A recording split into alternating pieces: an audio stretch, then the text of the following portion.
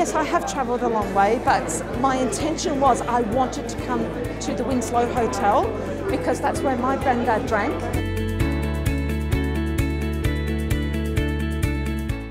It's a very special occasion for her, and I really appreciate what she's doing for my grandfather.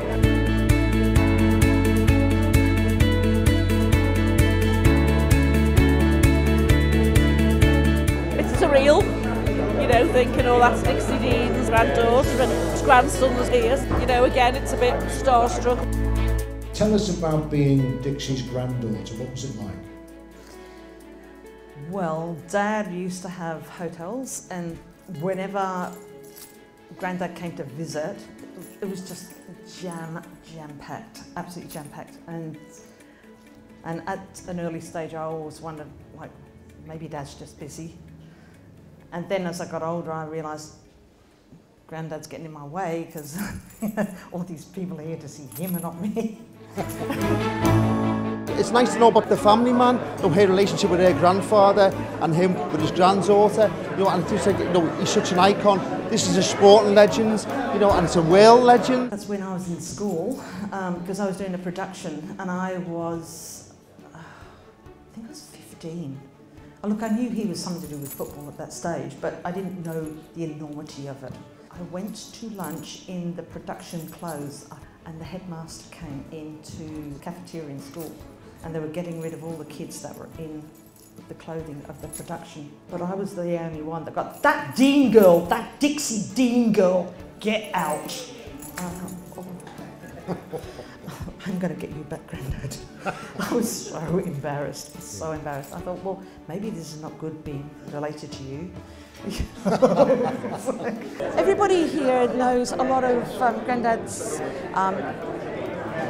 story, history, statistics and so forth, but just putting a personal touch when we were growing up as children and what we used to do and play around and, you know, just have some fun, and some of the stories and some of the wonderful times that we shared with him. When we had the pubs, he also used to like to join in with like the darts when he had his 2 mates. Did he? Yeah. You know, the darts and quotes and things like that. He was always good at everything, you know.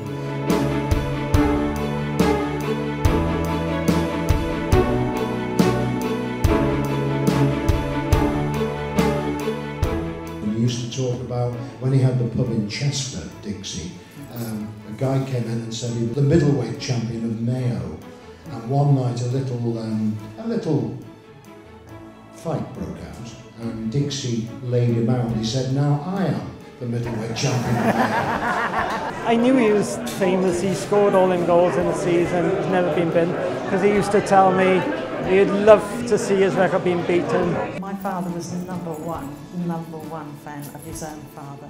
You know, my father got to become the school, he was playing with the school team and made the school captain. But my dad said that's when he gave away. I remember asking him, well, why didn't you follow after him?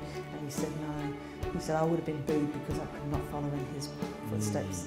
He said that what he did was just an act of God, what he did. He will be, has been and always will be the best centre forward. My grandfather, he's in every book that you read just about with sport, and everybody knows, you know, his history, but to be able to have a little insight into the family, and that's what I'm here to offer, and it's just been lovely, and it's been heartwarming.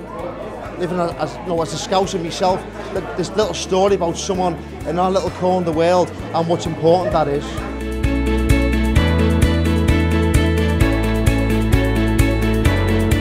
It's nice to put, you know, meet and get some extra stories that obviously some of us have never heard before.